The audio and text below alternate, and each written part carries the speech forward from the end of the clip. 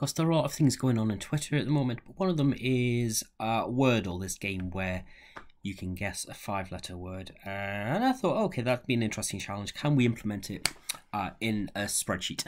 Obviously, without VBA as well. This is just going to be neat. So we set a random number up here to generate a new word, and then let's start guessing them. So hotel, that's telling me there's an H in it. No other letters. Shirt, maybe. Oh, it begins with an S and H. Oh. Rug, something like that begins with that. I don't know. I'll not sit and play it fully, but if I could figure this out in real time, I would do that. And so it works. And I thought, well, let's not just do a straight up tutorial about this. Let's maybe just unpack the code behind this and show you what this can do. You kind of think a bit programmatically about what's going to happen. So let's get my grid lines, headings, the formula bar back on, and go back and unhide a couple of things. Oops, I need to actually also unprotect my sheet. So let's unhide that. I'll show what that's doing soon. Unhide that. You can see, oh, it's shack. That's the answer. And unhide some stuff down here. That's telling me what these letters when I'm striking them out, and then I'm going to unhide my word list. So the start of this is really, you've got to find the right word list. This was actually quite difficult to do because some you get lots of different word lists for crossword solvers and stuff like that, and some of them are short, some of them are way too long. They might have thousands and thousands of 5-letter words in, but they're actually random letter combinations and they don't work. And this, I can't remember where I found it. I think it was a plain text file I found hosted. This worked really well because it contains most actual words without going into random letter combinations. It's fairly complete, and it's already randomized. So if I type in a random number up here, oops, number's too high. Let's go 5757. Let's go 5757. That's the top one. Pupil. So it's not going to be from A to Z, for instance.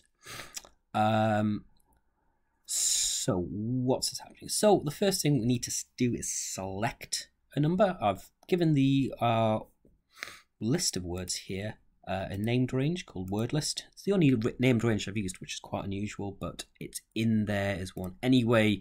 And I've also used it as sort of a semi-dynamic thing because I've just inserted the entire column. That's what that's referring to. And we try to count here. So when it says try a random number between 1 and count A being the function to count the number of cells with contents in. So that will give me the list, the total length of that list. And I'm only putting the random number in here randomly because if you do rand or rand between, it updates every time you press the return button. So in order to refresh it, you would need to use a VBA or a macro type thing. And I wasn't going to do that. So you have to put in the number randomly for this version. And it will look it up using the index function. You could use XLOOKUP or VLOOKUP for that. It doesn't really matter, but index works just fine. And then I've got 1, 2, 3, 4, 5 here because these are the positions of it. And so what I've got is a mid function to try and split this up into individual letters. And mid tells you where what text cell it is, so that's A3 there. The start number, which is going to be 1, 2, 3, or 4, or 5, and then return me 1 character. So if I turned that into 2, for instance, it would give me 2 characters worth. Now I have covered in something previously about how to do that with a spill formula in Excel now, but I haven't bothered in here. I've just done this as 1, 2, 3, 4, 5 because it gets reused, and I know I'm not going to extend this out of 5, so I'm not going to really make that dynamic or anything like that. I could make this based on the length of the word and just extend it to 6 letters if I wanted to, but it's not necessary. And so now here are the inputs, and those are going to be the guesses. Now what am I doing here to create this? Well, this is a monster formula, but I will try and break down what it's actually doing. Basically, it is attempting, if you can see here, I'm extracting this as a mid if the mid of that equals the thing up there, and then I return yes.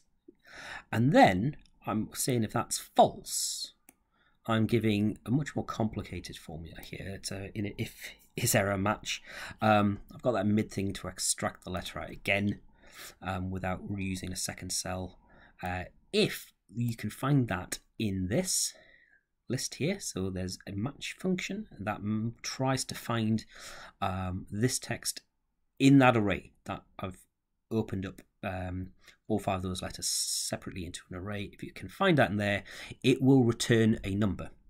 If it doesn't find it in there, it returns an error. So I use the isError function, and isError returns true or false. So I can stick that in an if statement. So if it is an error, it means it hasn't found it. It brings up n, and then if it does find it, m, which I've used for maybe. Now, what I've then done is if I come up to home and go to my conditional formatting, I've made it turn red, green, or yellow, depending on whether it's yes, no, or maybe, which is what the N, Y, and M are for. And that applies to that entire grid there. And to give it a little bit of an effect, I've actually just created a semi-transparent beveled thing to go over the top. It makes it look a little bit more like the emojis that you'd see on Twitter. Right. Then, is it correct or not? That is simply just count the number of yeses in here. So count if that range is equal to yes, and then a little bit more conditional formatting. So let's go to manage rules. Yes, hang on, let's just bring that up. Here we go. Icon set. That's just a standard icon set. If it is greater or equal to 5, tick. If it's greater or equal to 3, give it the little exclamation mark. If it's less than that, put the X. Now to the right of that, I've actually got another. This is something that checks whether your input is valid or not. So if I put just hot instead of hotel, it says not 5 letters. So I basically put it if the length is not 5 letters. So this means difference here. And then if that's checks out and it says it is 5-letter words, it tries to match it into the word list and returns if that produces an error. The isError triggers, it goes not a word. I've also put an AND function in here with not blank. So if I got rid of that AND, it would actually say not 5 letters and trigger automatically when here. So I put that AND function in. I will say in Excel, ifs and AND statements and if else's is actually really difficult. This is really pushing what this thing is designed to do. I would not recommend doing a lot of nested if statements with Excel. This is not the software to use for it. This is just playing around with it to see what it can do, not what it is designed to do. So that all in mind, what have I got over here? This is doing the same sort of thing. I'm breaking that up with the mid function to produce the same thing. And this would, if I didn't have concat here, I'm just going to delete that briefly. I'll just show you how that works. This is what this will spill to the right. There you go, HOT. In fact, I'll put hotel back in here, HOTL. But if I then wrap that in concat, that concatenates it, and the spill disappears. It just actually, what this has done is it splits the word up and then concatenates it back together. But what you can do then is add an if statement. So I'm gonna put that back here. The if this range here, this range in the middle equals no, yes, concatenated. If not, concatenate in and nothing. And then I'll put an ampersand above. So what this actually does is this keeps a running total of the number of letters that have been striked out as red with no.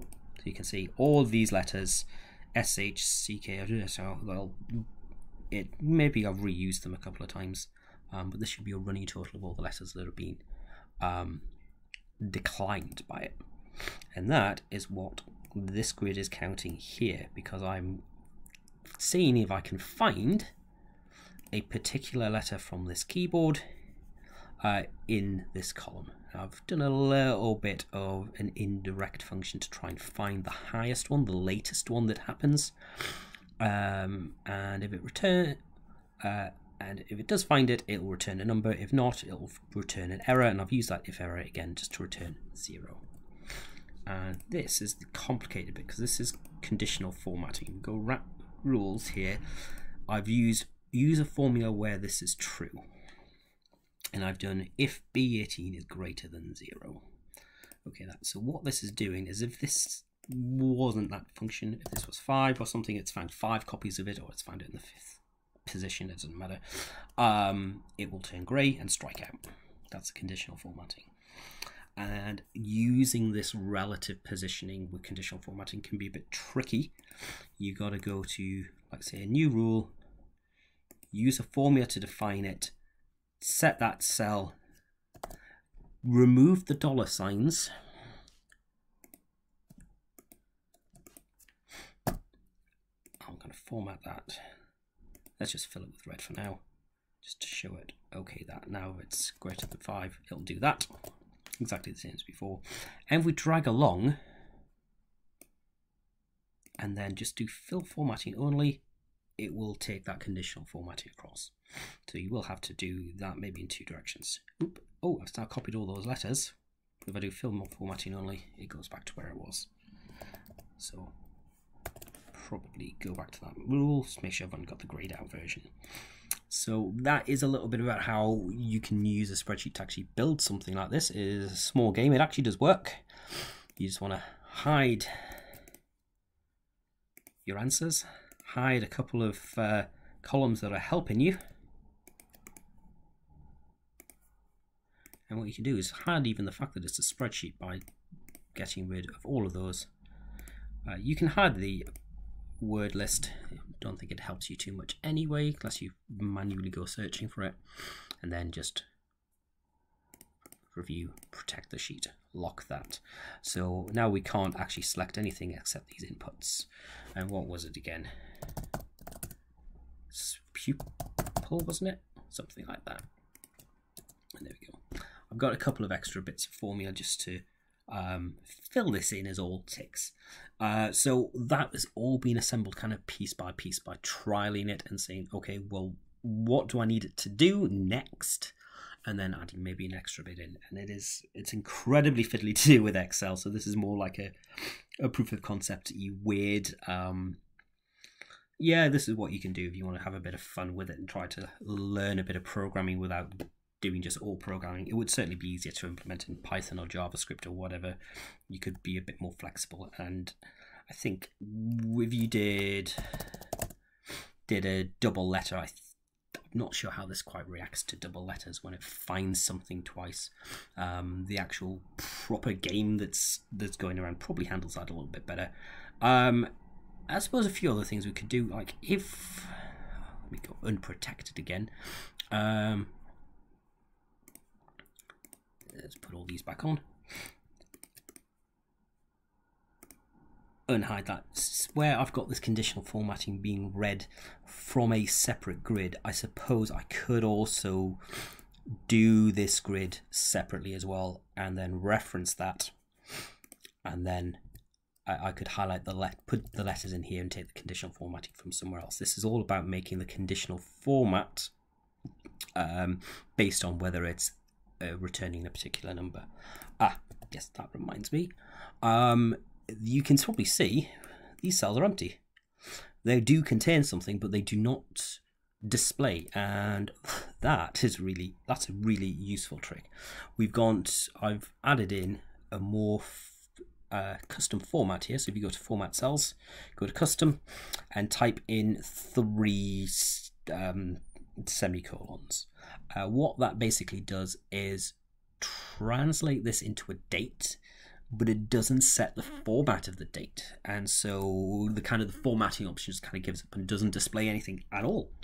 So it's a good hack if you want to just use conditional formatting to display something and not actually see the number or the letter behind it. And therefore you just get the color. And then I have to put this grid over the top of it. It'd be cool if each cell had its own individual border, but the borders are shared with each cell. So if you did the top right of the cell I've got highlighted, it would be the bottom of that one and the left of that one. So you can't quite create a bevel effect that's very reproducible in Excel. It's an accountancy bit of software. Oh, come on, what do you want from me here? But that's how you do it. That's how you can implement a small game in it without VBA.